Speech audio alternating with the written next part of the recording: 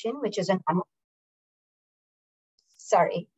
which is like a nonprofit which helps children. And I will let Dr. Khanzode take it from here. She can add more, but thank you for being here. And today's talk we had thought would be more of a question-answer format. So Dr. Khanzode will speak for a bit. Do put in your questions in the chat. There was a Google form sent out by the school, by our principal. So there are a few questions there. I can read those off and Dr. Khanzode will answer. But if anything comes up, please feel free to keep putting in your questions in the chat. Thank you. It's all you. Thank you, Shruti, for that warm welcome. Thank you, Cindy. It's good to be back to the school where my daughter was there for a couple years ago. So I was very humbled when Shruti and Cindy reached out to me to come back, and I was like, absolutely, I love CMS and the community. So thank you again for having me over. So I'm going to share a few slides and talk a little bit about, what is stress, what is anxiety, what's the difference between those two things, and how, the pandemic has affected us in those two ways. And then obviously we'll open it up to question answer session. I think some of you have filled out that Google form, so we may have some questions already, but like Shruti said, you could also put it in chat box and I'm happy to take as many I can in the next hour. So let me pull up my slides here.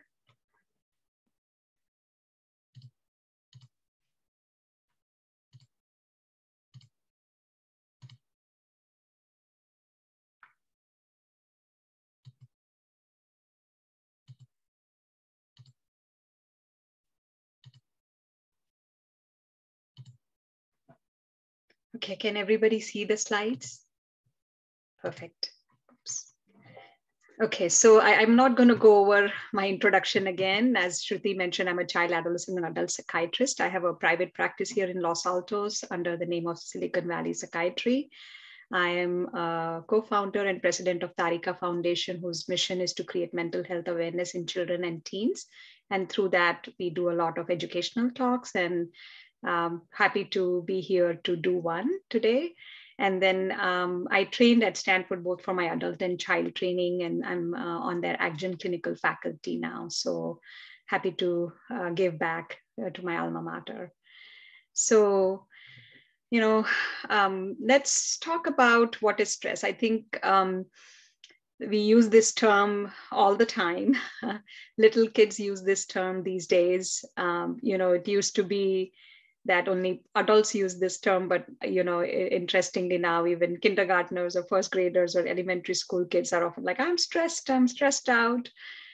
So what is stress? Let's understand it more from the scientific kind of perspective. So it's defined as an organism's, any living being's total response to environmental demands or pressures. In a medical or biological context, stress is a physical, mental, or emotional factor that causes bodily or mental tension. So some of us, feel it in our body and feel I'm stressed and I'm, feeling this ache or pain or the stress in certain parts of my body. And we'll talk about the physiology in the next few slides.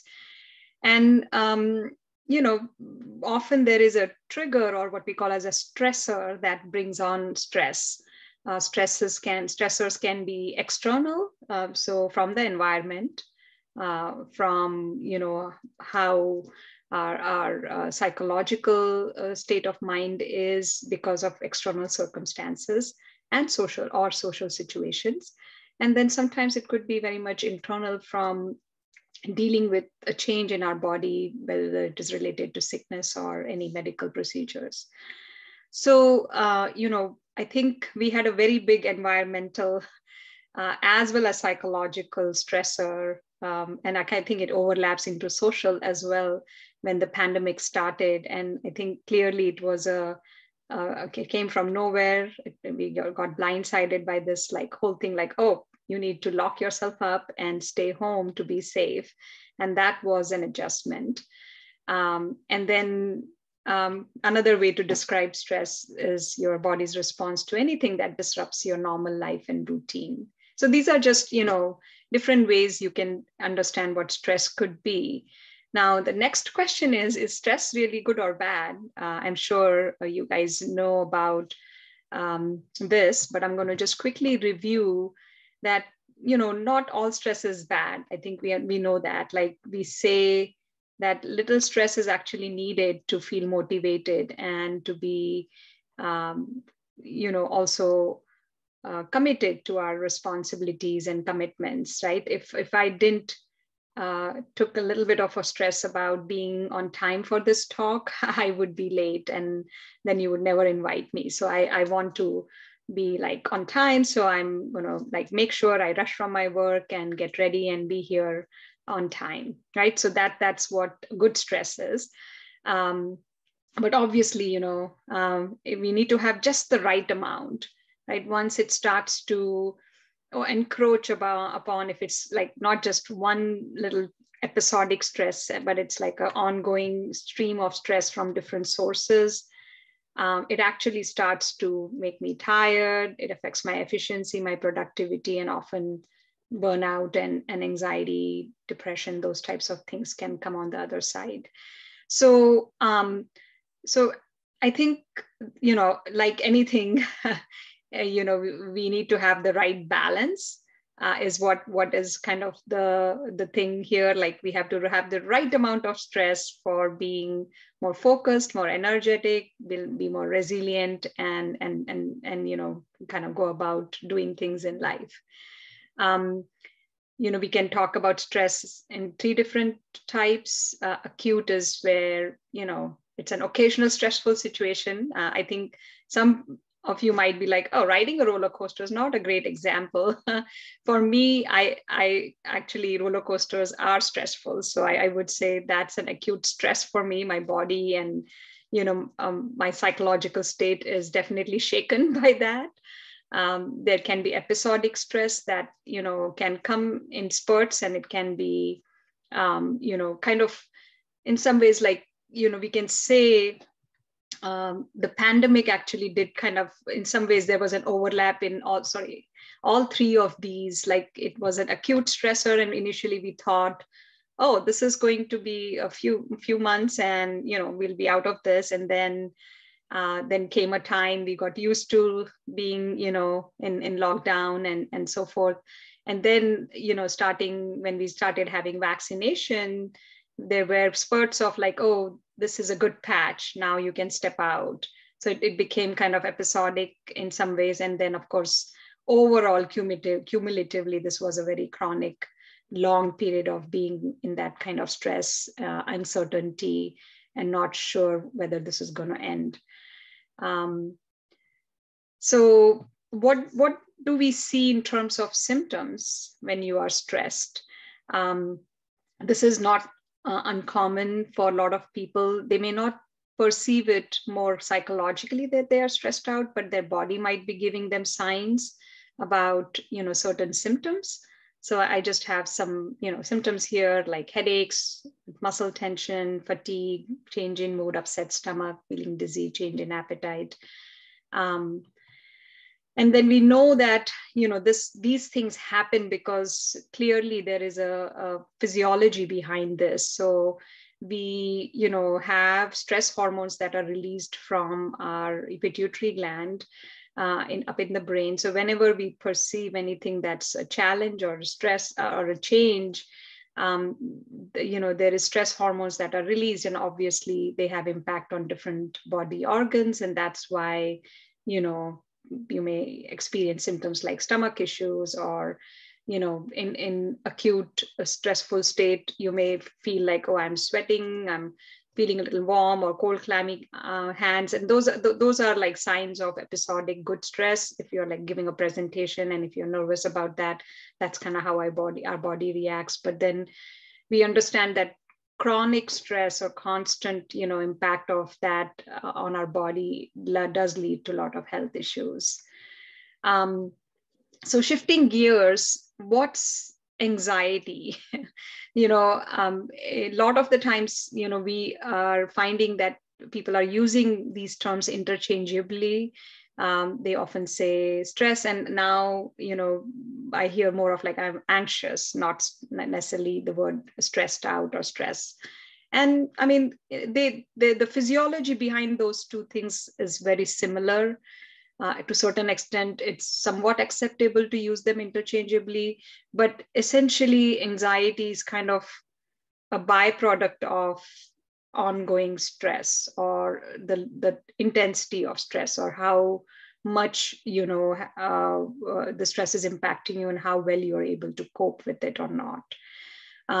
So it's more of like a reaction to being under stress. Anxiety could be also defined as persistent excessive worries that don't go away even in absence of stressor. So some of us are now feeling like the pandemic has become an endemic, but does that mean that it's going to change again? What if a new variant comes? What if this? How are we going to go back to being locked up again? And so, those are kind of some natural worries, but if they are persistent and excessive and they are starting to interfere with your day-to-day life, where it starts to impact your sleep or concentration issues happen, you're more irritable and worried and is preoccupied by this worry. And when it starts to affect your day-to-day life, that's when it becomes an anxiety disorder. So usually our goal is to catch things early while it is at the stress stage, and not let it progress to anxiety and then eventually anxiety disorder. Anxiety is a normal emotion that we all have. It's meant to be mostly protective. If we go back, millions of years back, when our ancestors were in the caves, we had to you learn to fight, flight, or freeze given the external dangers we were surrounded by back then. So if there was, a big animal walking your way, you would, flight or freeze. If you had a small, animal that you can fight, you fought. So that kind of has been kind of how we see anxiety as a positive thing. It helps us to be protecting ourselves. It helps with survival. It helps us to be ready to be productive, be motivated, and be successful mostly. But again, it needs to be in that right amount. When we have constant stimulus of stress and resulting into anxiety, then that can go on the other side, where you start having these symptoms a lot more times or all the time. So,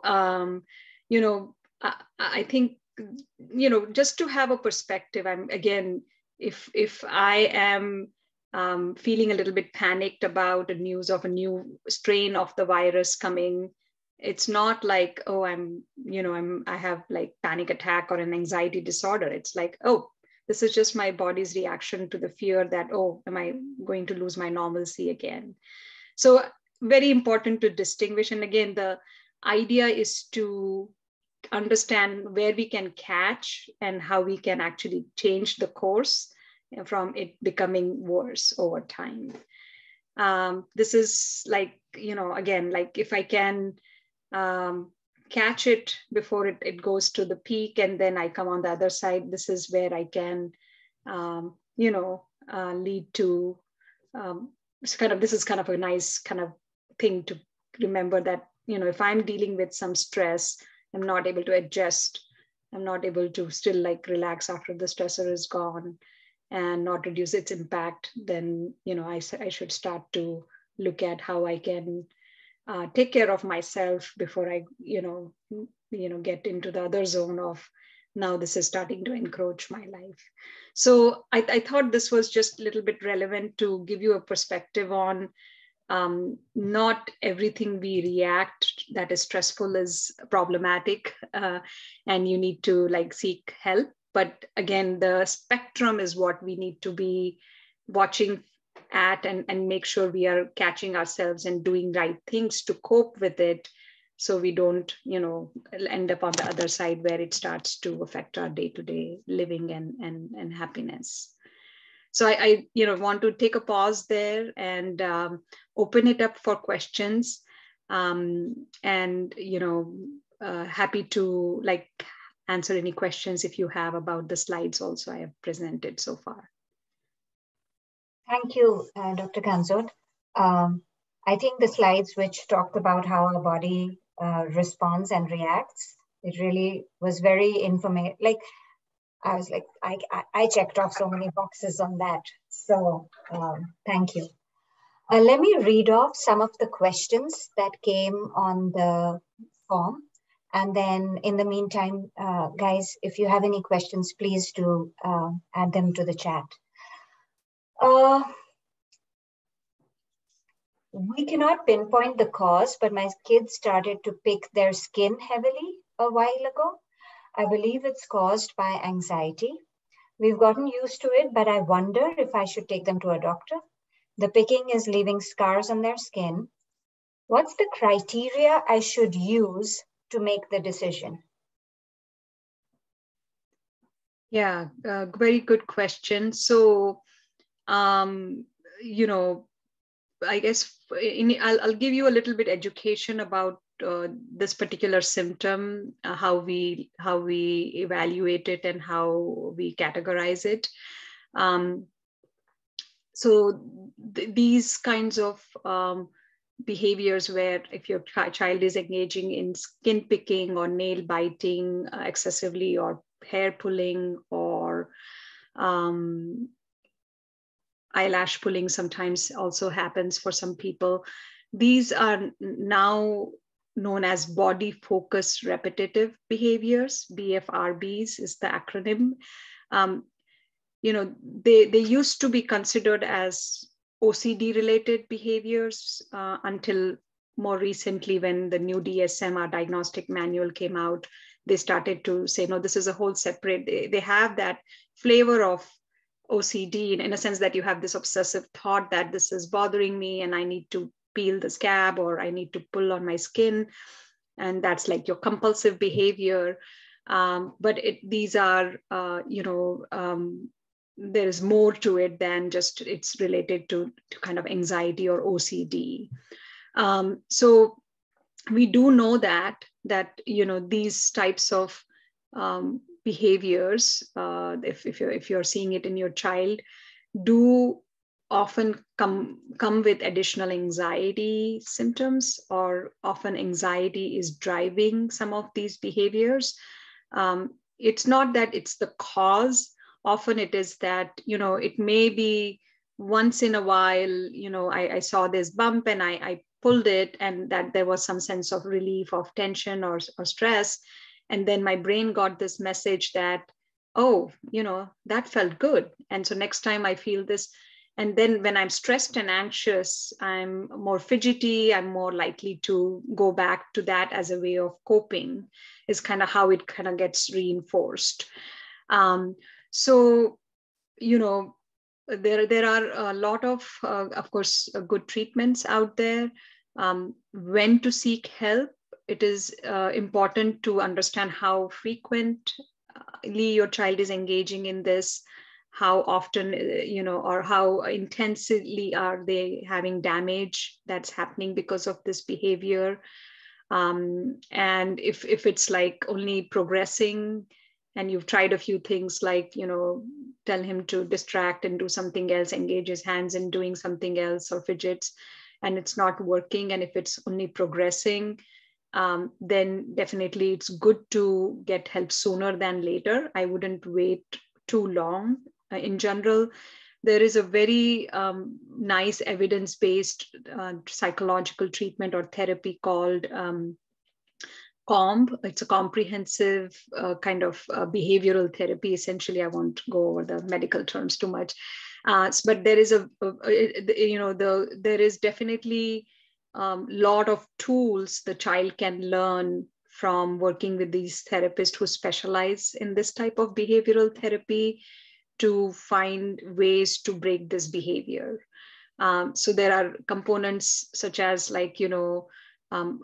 common things that we advise are, identify some of those high risk situations where you see your child doing this more often.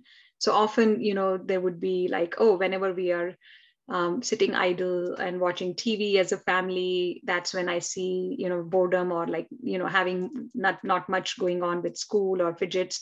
That's when, I see the kid pulling it, or when he's stressed about the test next day, it could be, or whenever we are in the car, on the car ride to school, when he has not else going on, he's strapped in the seat belt and sitting, that's when his hand goes there. So it could be different for different kids, but essentially, if you're noticing that there are certain situations your child is engaging in those behaviors, then it is really important to kind of plan ahead, and we say carry things that would engage his hands in other things. So carrying a small bag with some fidget toys, clipping the nails really, as much as you can.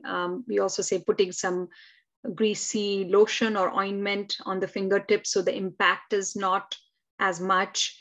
Sometimes, people put bandages. Again, the idea is, what we understand is that this is a very reinforcing, there's a physiological basis to this, that once the brain gets that message that, oh, this was fun, or this was kind of nice, you are tempted to go back to doing it. It becomes like a habit, and so you have to break the behavior. So sometimes it's very hard to just say stop doing it, because the more you say stop doing it, there'll be higher urge to do it. But if you can actually not say stop, but give them tools like, why don't you use your fidgets, why don't you doodle, let's make sure your nails are clipped, let's make sure your fingertips are greasy, or we put some band-aids or barriers, like for hair pulling we often say wear a hat, so you're less tempted. If your long hairs are the temptation to pull, you tie them up. So there are different behavioral strategies that can be used, and along with that, there is also like focus on relaxation or stress management strategies, like reducing anxiety in general, like breathing techniques and progressive muscle relaxation. So in general, like, you're approaching it from different angles, where we are giving them tools to manage their stress and find other ways to manage stress rather than going to this. And you're also giving tools to break that behavior. And once that reinforcement loop between the behavior and the brain is broken, there's a very good chance they kind of break, they don't go back to it. So yeah, so I would say, if there's enough concern you have, you should seek help. And the earlier the intervention, the sooner, there would be some relief and success, because if we catch it early, we can, break it early, kind of a thing. Thank you, Dr. Khanzode. The next question is, my child seems to do too much homework. The child comes home and is doing homework till dinner, then gets up and then does homework after dinner, and then does homework again. Puts too much pressure to try and perform well. The idea of self-worth seems to come from grades, and the child is very anxious. How can one help this child? Yeah, so I have to say, not uncommon for, unfortunately, for me to see kids, especially in our area where there is so much emphasis on academic performance and grades. And I see the stress even middle schoolers are facing these days. Forget about high schoolers. There's almost this dread that they carry from middle school, that, oh my gosh, I'm going to go to high school and then I have to get into a good college, and that's why I have to study hard. So I think it's frankly, I mean, I feel bad for them. I know they are in a very privileged area, seeing a lot of successful parents around them, but I think there is some damage that has been caused by, how much they feel that pressure from, I'm not saying parents, I'm actually seeing the reverse in my practice in the last few years. Parents are saying back off, like, your question, the person who put this question, I know you are like, I don't want him to study so much. I don't want him to do homework all evening, all night, but he seems to be so driven. And so I think my, advice, it can, I mean, there can be many things, but the main few things that I want to highlight that you could try is to, if he's feeling like his self-worth resides in grades and that's the way to prove himself and that's the way to measure himself, I think you have to make effort to help him build or recognize his self-worth in other things too, which I'm sure you might be doing. But making the child aware that self-worth can come from external assets, and then there is also internal assets that we all have that actually take us, in the long run, that's what helps us to be actually more successful. So the idea is, of course, not to motivate, not to demoralize, and not to decrease the child's motivation, but the idea is to help them understand that perfection is not needed. Like, I think that perfectionism, that some anxious kids have those traits, and they really work hard and they want to do things perfectly, and that's why maybe he needs longer time to finish the same homework that his classmate might be finishing in 2 hours. But he may have high standards for himself, or it has to look this good, it has to be this quality work, which is good. I mean, perfectionism pays off, but I think it's important to help the child understand that it's not sustainable. Like, today you are in 7th grade or 8th grade and you have, 2 hours worth of homework and you can take 4 hours to finish it. Then you go to high school, then you go to college, the demands are only going to go higher. And, focusing on self-care and having that balance of like allowing to let go and being little okay with sub-quality work. Again, it's not going to be bad work, but from their measure, and allowing them to say it's fine. Like, even if you did it this way, it's not easy. I can tell you, it's not like you're going to tell him and they'll get it. Sometimes you have to get professional help for somebody to actually talk about the pros and cons of holding on to this kind of belief of perfectionism, and allowing to kind of see like, okay, what are the downsides? How is this helping me or hurting me, and why I need to work on letting go.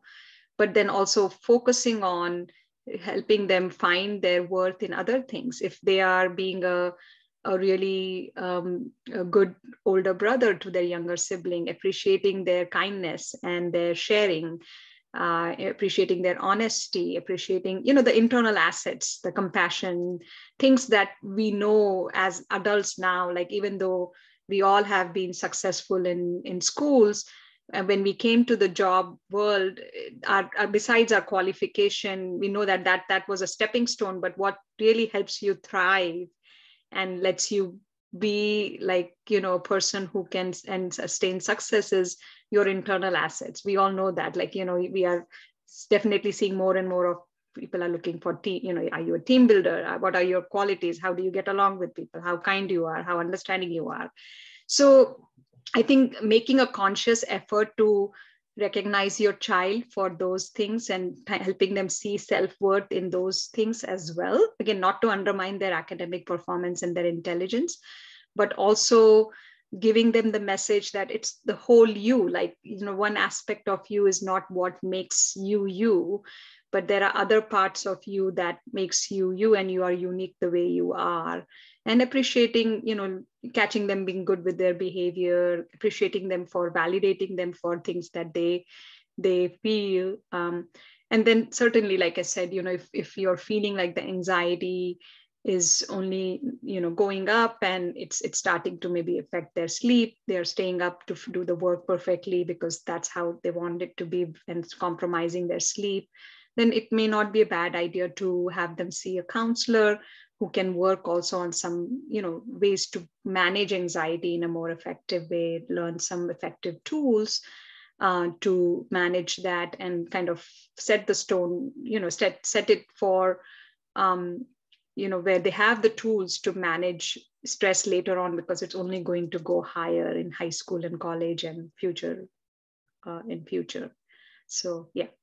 Yeah, life. In line with that, Denise said, I'm having a similar issue. My son is a 6th grader and on some mornings starts crying at the thought of going to school. They say no one is hurting them, but that's one of the teachers is mean and talks harshly to the students. They don't want to go to school. Is there a way to help him?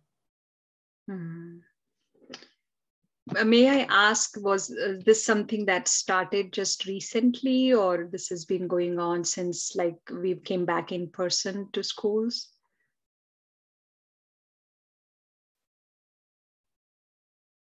I don't know if the it's been going on since school started, like this school year, right? When everybody went back in person.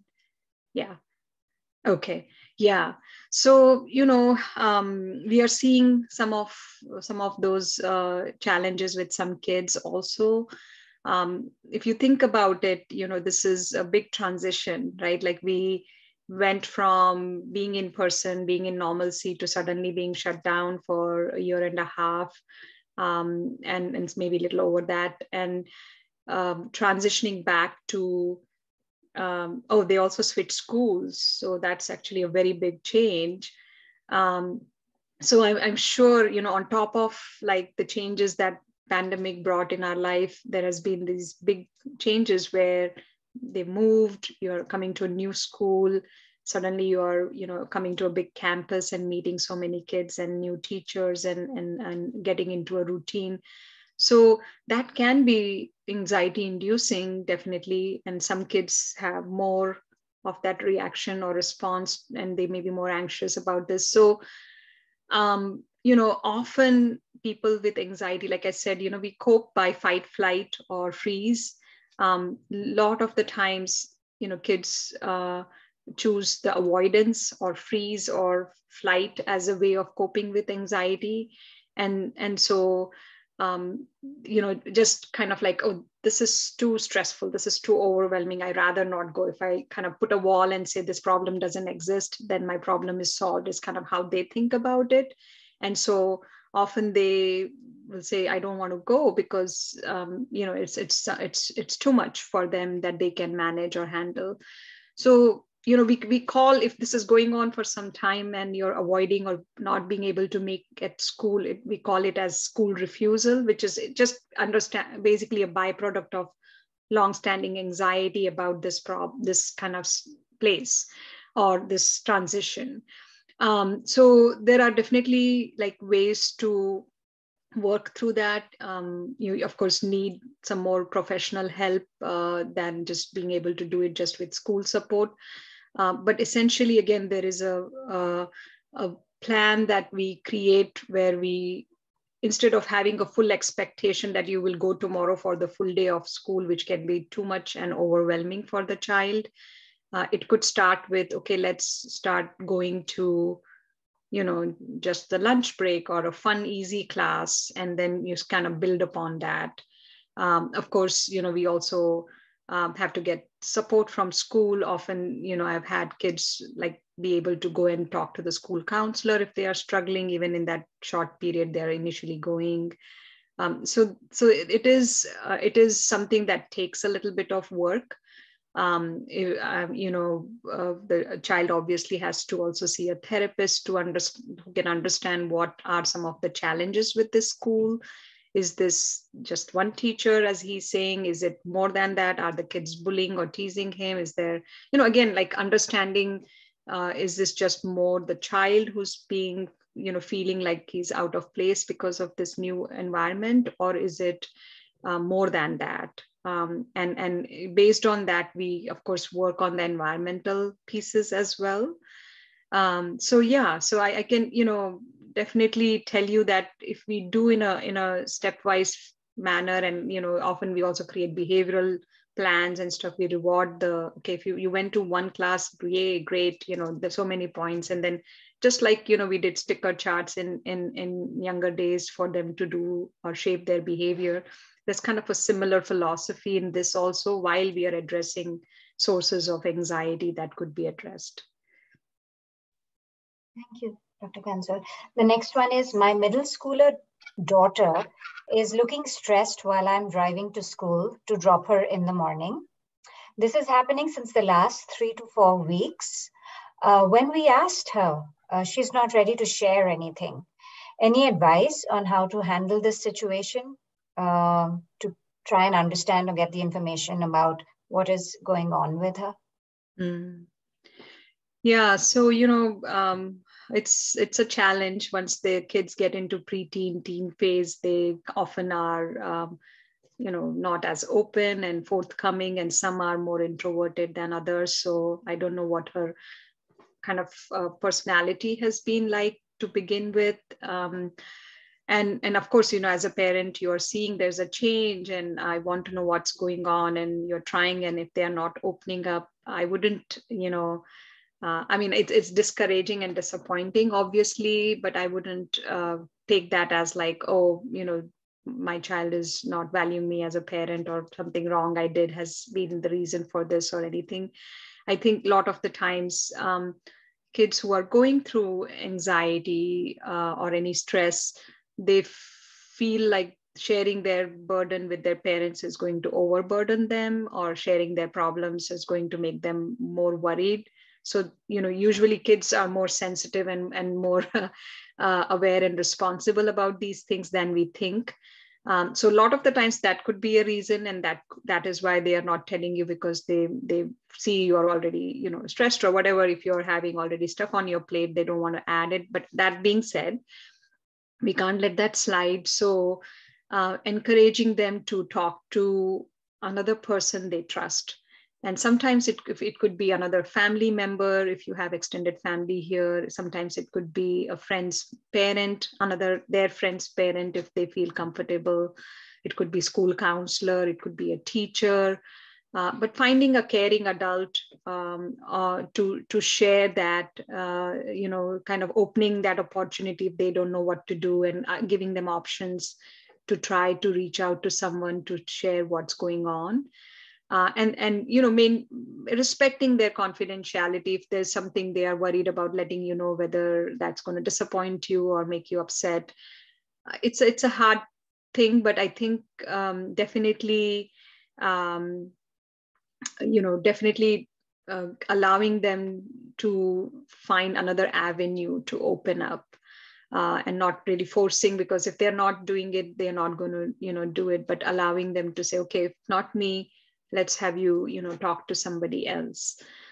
Sometimes kids do better with if they don't want to like do face-to-face conversation, they want to write a letter or write something instead, and mention what they are going through, or text you instead if that's less kind of anxiety inducing.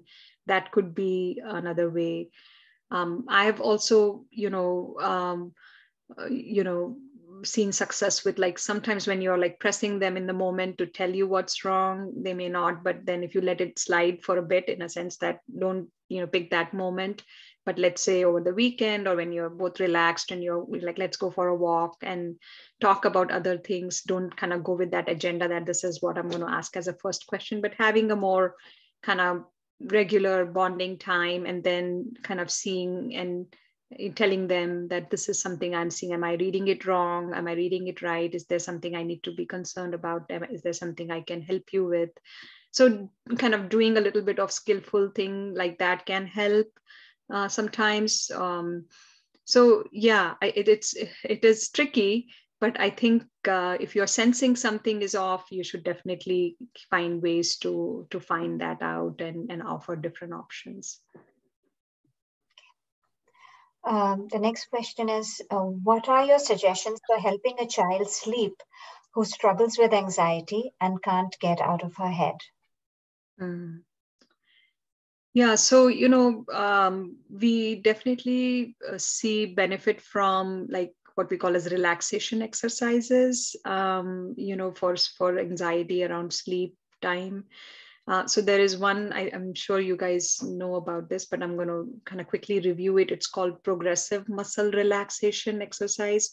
So just like I was sharing in my slides, like when those stress hormones are flowing, when we are ready to kind of face the world and deal with different stress, our muscles, tighten up in that process. That's why there's muscle tension and aches and pains we often feel when we are stressed or anxious. So the idea is to kind of, when our system is, if I'm worried about something, there's a constant stimulus that there is something fearful out there, or there's some threat. So again, that reptilian brain that we have, the old brain, which, in the old times in the caves, it was helpful for us to fight, flight, freeze. That still remains, even though we've developed, and we have a very smart prefrontal cortex that helps us to problem solve and whatnot. But unfortunately, in reaction to any stress, that's the first, the old brain is the one that starts to give that message there's a threat, and it doesn't differentiate if it's a small threat or a real threat or a bad, or something it's really threat or not. It gives the same message, something is not good, and then your body goes through that cascade of stress hormones, and that leads to the whole disturbance in your day-to-day functioning. So based on how our physiology drives that cascade of physical response with muscle tension and acid reflux, or sleep disturbance, or trouble breathing, whatever that might be, feeling dizzy, we know that doing certain types of exercises helps us reverse that cascade and break its effects. So progressive muscle relaxation is an exercise that actually does that. What we do in that is that the idea is to start deep breathing, and then after a couple deep breaths, on your next inhalation, you're tightening your toes of your feet, and as you're exhaling, you're kind of relaxing and letting go, and you're basically progressing from toes to ankle muscles. So next set would be another couple deep breaths, and then breathe in and tighten your ankle muscles, and then relax and let go as you're exhaling, and then moving to calves, knees, thigh muscles, arms, front, back, head, and even the face. So it's called progress. I think you should also be able to find it on the internet, but there are also apps, now for a lot of similar exercises. There's Headspace, there is Calm, there is Smile. UCLA actually has a free app. It's called UCLA Mindful, which has great, some basic mindful meditation exercises, breath-based. And again, they are all breath-based along with muscular kind of system being involved, mostly because we know that that's the way to reverse that sympathetic overdrive that's driving so much stress and anxiety. Needs to be cooled down by improving the parasympathetic system, to get over it. And breathing helps us doing that. Being mindful helps us doing that. But I think the kids really like these exercises. For even younger kids, we simplify and we say you can do this really fun kind of exercise. You become tight like a robot. Take a breath in and really stiff and tight like a robot, and then breathe out and become a rag doll. So robot, rag doll, robot, rag doll. This could be also a quick way to do that same thing. Again, essentially, you're telling, your body that it's not a real threat. It's okay. It's time to kind of to relax. And once your level of anxiety goes down, then the emotional brain that's hijacking your logical brain starts to calm down. And then the logical brain, like if you're trying to problem solve or say logically, there are no break-ins in our neighborhood. Why are you worried about somebody's going to break in the house? For example, if your child has that fear of or anxiety, you may say it when in the thick of the anxiety, when their emotional brain is, overpowering the logical brain, which is what happens with the whole sympathetic drive and the stress response I illustrated. You're not, anything you say is not going to make sense. But once you do some behavioral techniques like breathing, calming down, and the logical brain is more open, that's when those logical reasonings are going to make a difference. So, this whole therapy is called cognitive behavioral therapy, where you are bringing in the behavioral techniques like relaxation exercises, breathing techniques, mindfulness, and then you're bringing the logic and rationale. And that's when, that seems to be the most evidence-based therapy that helps, cure anxiety or reduce anxiety. So definitely, try have them do this. Some kids like listening to calm music, and they find that as a way to kind of breathe and sleep. Some kids actually like listening to audiobooks that can distract their mind, and they get engaged in another story, and they can kind of let go of their worry. So those are also some other ideas you could try. This actually tied in really well with the next question, which was, are there some exercises or techniques we can do together with our kids regularly to help them center their thoughts and anxieties and find better ways to channel that anxiety? And I think what you just shared with us are some of those tools. Before I go back to the Google form, I have a question. Is distraction a good tool, or does distraction just mask things temporarily and buries them somewhere deep, and they come back, that comes back later? Because Yeah. I often go back and forth as a parent myself on, should we address the root cause here or should we distract right now? Yeah, no, great question. Distraction is one of the tools, but it shouldn't be the first tool, in a sense that, like, I should take that back. I think it depends on how bad the anxiety moment is for your child in that moment, right? So if I am so anxious and panicked that I'm freaking out, if you distract me and say, okay, oh, don't worry about this, do this, um, maybe that would help me temporarily to like shift my attention and maybe help me kind of come down from that heightened state of anxiety. But you know when I'm just worrying about something, and you just say distract, like let's go and watch the show, or let's go and watch this game, without checking in and processing or validating what I'm worried about or what I'm going through, may not be as effective. Because like you said, like, we can distract ourselves, we can kind of suppress those things, but then when I have free time again, it's going to come back, right? And so again, you don't have to do it in the moment, depending on kind of getting the pulse of the situation and how your child is. You can do a whole debriefing kind of discussion if it allows, but if not, you can distract. And then, because again, the idea is that that emotional thermometer of anxiety, if it's too high, like if the emotional brain is overpowering your logical brain, no matter what you say at that time is not going to work. So all the talking and processing and validating stuff works well when you are more calm.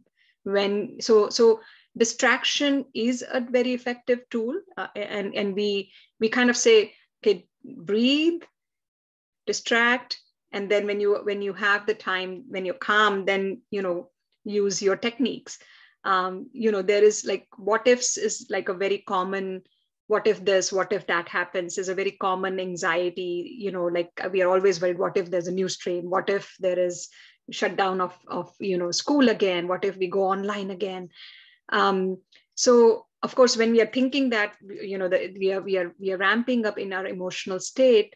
But when I take a step back and deep breath, okay, let me see, is this really a valid worry for me to have right now? Let me become a detective of my thought. There's a technique called as detective thinking, where we become detectives of our own thoughts, because thoughts drive feelings, feelings drive behavior. So if I can take a step back and say, okay, is this something I really need to be so worried about? Like, I'm just getting terrified by this thought, but let me see what are the real reasons I should be worried about this. And if I make two columns, evidence for and evidence against, just like how a detective would do, what's the evidence for me to feel like this is likely going to happen? And what's the evidence that it is less like or not likely to happen? And more often than not, I'm not saying it will be always, but more often than not, you will be surprised when you actually start writing it down. The list on the evidence against seems to be generally higher than on the evidence for. And even that can help me shake my 100% belief in that thought that was driving the level of anxiety.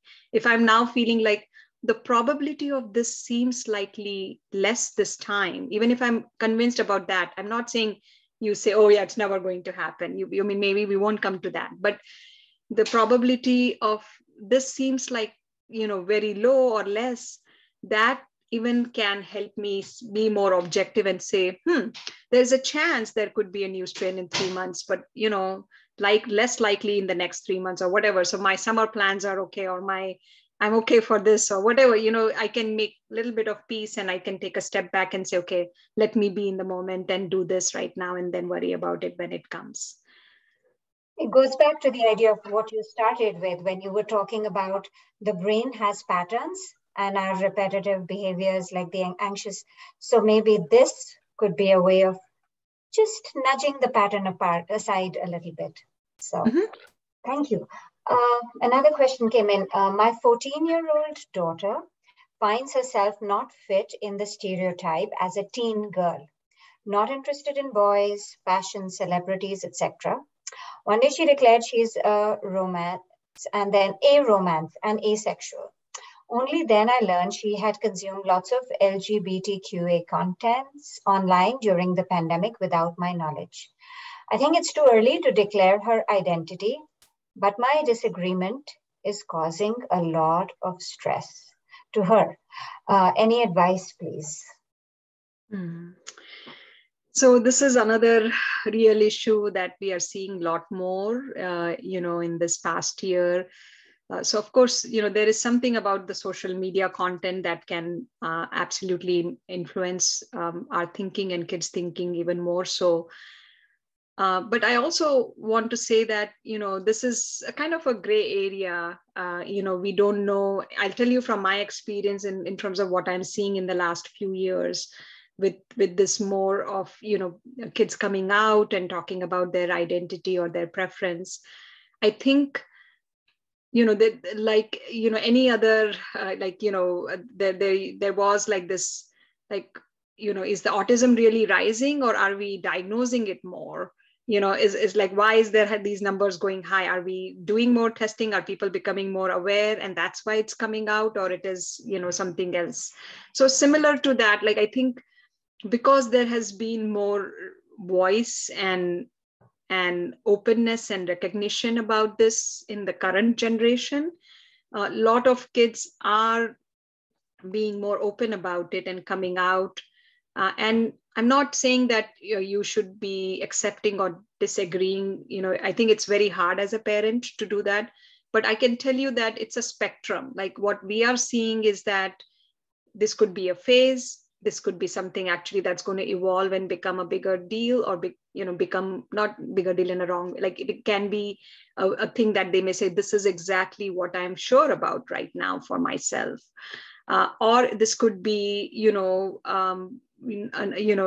could just evolve and say, okay, yeah, I went through that phase and now I feel differently about this. So I think as a parent, it's again very hard. Not like, I think having a more neutral stance and allowing the process to happen might be a better stance than rejecting or accepting at this point. Because again, like I said, this is a very precarious age. They're trying to find themselves fit in the world. If they are feeling like, oh yeah, this is the group I feel like I belong, and that's the curiosity they are demonstrating, I think it's okay to allow for that to happen, for them to figure it out, than influencing and blaming other things about it. I mean, I again, I'm not saying the social media or the content that's out there is not responsible. There's definitely influence of that, but I have seen various different outcomes for this, and having that broader perspective that this could evolve and could land in a different place will be a better kind of mindset than feeling like this is it and I need to prevent from this happening. Are there some things parents can say to their children? Do you have some vocabulary that you could share with us that might, how do you, yeah, to help one be neutral? Yeah, I think, if you think about this age again, they are trying to really be accepted, right? Like that's a teenager, that's a preteen and teen. These, I mean, we've gone through that phase, and that's kind of developmentally what they are looking for. So, in a kind of that validation, listening to them, validation and acceptance is what they are looking for. So, I would, use terms like, oh, thank you for sharing what your preferences are, and without saying, oh, I agree with you and this is what you are, versus I deny that you're not this, but just saying, okay, I heard it, and I get it, and let's keep talking about it, let's explore this further and see what happens. And not an easy thing, lot of us might feel like, oh my gosh, is this like going to just go in the wrong direction? But I have to say, I've worked with few teens and few different kids from different cultural backgrounds, and it has changed. Like for a lot of them, it was an issue for a year, and the next year it evolved, or they may become more sure about it. But giving them the support to talk to a neutral person like a therapist, because if you feel like this is too much for me to listen to and that stirs up anxiety for myself, then finding a person to talk to and help them figure out and navigate this journey is a much better idea than you trying to stir it in either direction. Got it. Quick question. I know we are running out of time. At schools, masks are not mandatory anymore, but my 6th grader still wears it all day and even bikes home after school wearing his mask. How much should we push him to take it off more often? I think, there is no right and wrong in this, right? I mean, if he feels comfortable, and I'm amazed at kids, from younger kids to high schoolers, like so many of them have become so comfortable wearing it all day. I can't wear it for a few hours. So I am like, I have a new appreciation for how like quickly they have adapted to this. If they are feeling comfortable, if they feel like this is my way of protecting myself, I think it's okay to let it be. Unless you feel like, oh, that's preventing them from being singled out, or like they're getting affected socially, which is not the case. I see a lot of kids wearing masks still at school. And so just like during the pandemic, like some people did step out and some did a little bit, and some had double masks and some didn't have a mask, there was a variance. But so that's the variance. We all have different perspective about this. Our comfort level differs, and letting the person be with their comfort might not be a bad idea. To let it be and let them figure it out. Follow-up comment on this is very common now at CMS. Some peer pressure to keep it on. That's what my 8th graders are saying. Is that right? Maybe there is a peer pressure part to it. But it's not, I mean, I guess looking at the pros and cons, it's not something that worrisome, I guess, to worry about. Does anxiety manifest itself differently in teenage girls and boys? It does. In a sense that there are different flavors to anxiety. There is something called as generalized anxiety, which is this excessive worrying kind of anxiety. Some people have this more outburst of anxiety in terms of panic attacks. Some may have social anxiety, which is like they fine at other times, but socially they feel judged or feel like they're not being accepted, or they will be not accepted. And there's a lot of anxiety about that. So generally we see generalized and more social anxiety often in girls. Not to say that we don't see it in boys, but there is definitely a little bit more of the social anxiety for sure. We see a bit more in girls than boys. Yeah. Okay. Thank you.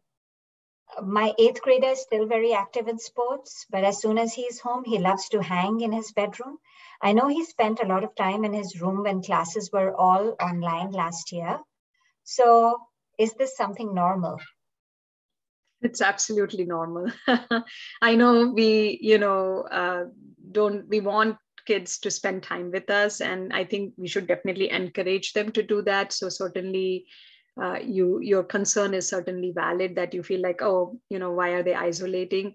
I think that's kind of, again, a developmental change that the kids go through at this age. They're trying to go towards that autonomy and want to find their own downtime or do things on their own. But again, keeping eye on what they are engaging in. If they are isolating, they're locking up their room, and if you're concerned about like their friend group or what they are up to, and so certainly keeping an eye on safety stuff and making sure they are being alone, not just for downtime, but other, if there are other concerns, then obviously, but encouraging them. I mean, I think, as parents, obviously we want them to spend time with us, and it's okay as a parent to put your foot down and say, we would love for you to sit and have dinner with us every night, or after dinner, come and spend a few minutes to hang out in the room and do your work.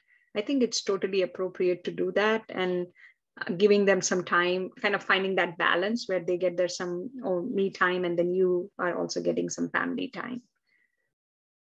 Okay, thank you. I think this should probably be our last question. We are out of time, but I'll read this one out. My son is very addicted to devices and does not socialize with school peers after school hours. He's not into social media, just addicted to his online friend. Not handing his school work very often, feels that school is useless. He expresses he learned nothing at school, all things he can learn online. But I think his major issue is socializing with real person, because in real life, he has to deal with people surrounding him he doesn't like, but online, he can choose people he only wants to hang out with. I hear your concern, and unfortunately, again, that has been a big drawback that has come out related to the pandemic. That even prior to pandemic, we had screen addiction issues in some kids, but this has definitely gone up because that became the means of education, interaction, everything in the last year and a half to two. And so, we are definitely seeing there's been loss of social skills, in that span, that kids, because they didn't have that opportunity, or for safety reasons, they didn't interact. They've gotten comfortable with this modality of interaction. So everything is like easier online. It's so much hard work to go and interact and get along and listen to others and all of that. So there is definitely a factor that's made it worse, I would say. But at the same time, I would say this is certainly your concern about him to be ready for the real world is valid. We can't let this slide and say, okay, he's going to be just like this and always be online. There are therapists, and you can email me and I'll put my email. I can send you some resources. There is something called as internet addiction, like gaming disorder, or that we understand that can, just how, other addictions happen. This can be a thing also. So there are therapists who specialize and work with parents and teens. Of the older teen, especially, they work just with the teen, and they will find a way to help him break this pattern. And kind of help them change that behavior. Again, we kind of get into this habituated into a certain comfort zone and behavior, and we feel like that's our world. That's like that's how I function. But understandably, that's not how we function.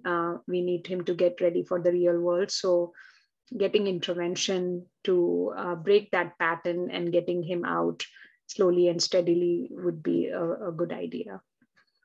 And I can put my email in the chat box here.